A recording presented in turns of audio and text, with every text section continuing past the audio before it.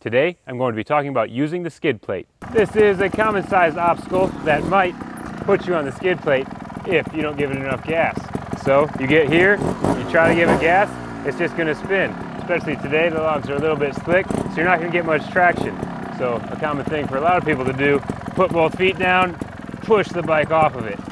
But there's actually no need to dab. When you're on the skid plate, it balances for you, so you can take your time, set yourself up to get off the log and stay clean.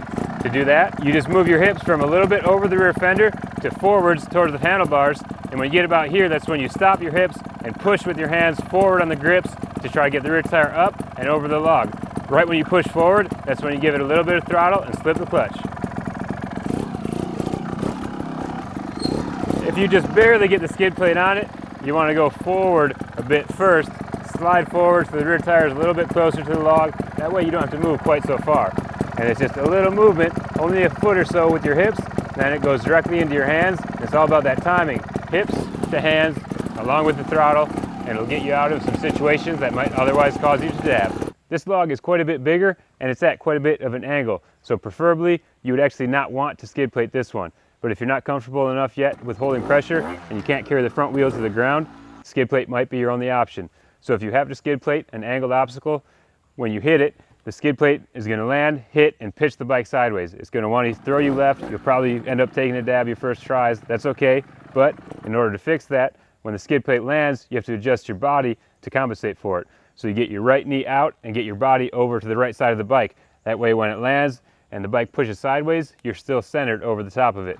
Since this log is big enough that both tires are off the ground, it doesn't take much effort to push the bike forward and continue rolling down. If you have to skid plate an angled log, it's typically better to do it a bit quicker, meaning as soon as your skid plate lands, be ready to push the bike forward and roll on off of it. The longer you stay on the obstacle, especially if it's slick like this, it might give you a greater chance of dabbing, so you're better off to land, push, and go.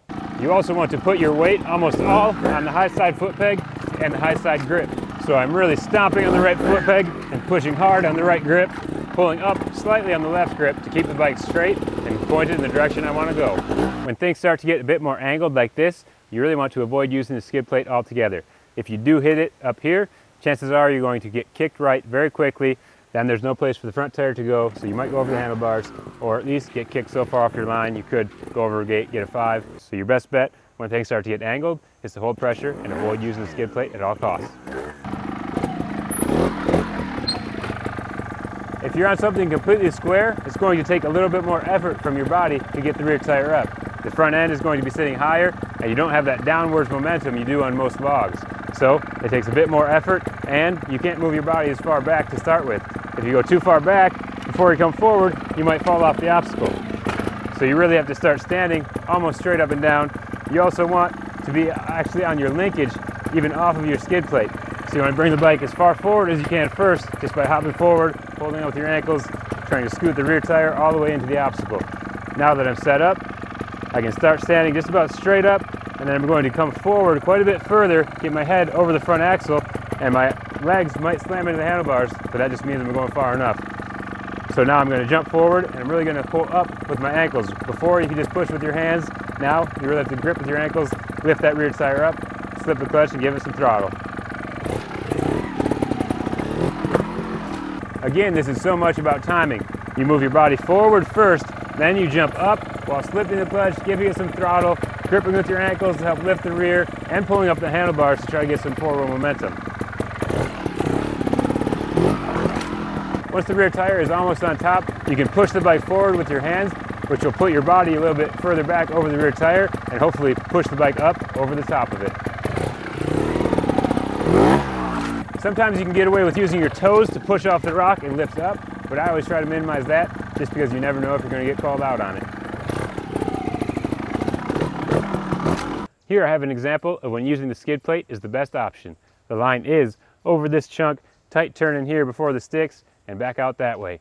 If you hold pressure over this and bring the front end way up, no matter where you set it down, you're going to land with too much momentum, and you're going to blow through the sticks and get a 5. So the best option is go onto the skid plate, inch your way down as slow as you can, start turning the front tire and hopping the rear tire over to get in this little gap. Since there isn't enough room for a full bike to roll out, you have to hop while you're still in the chunk, then set up and continue on out. The only other option I see is to get up onto the rear tire and do a big flip turn 90 degrees, land down in the bottom, and continue out.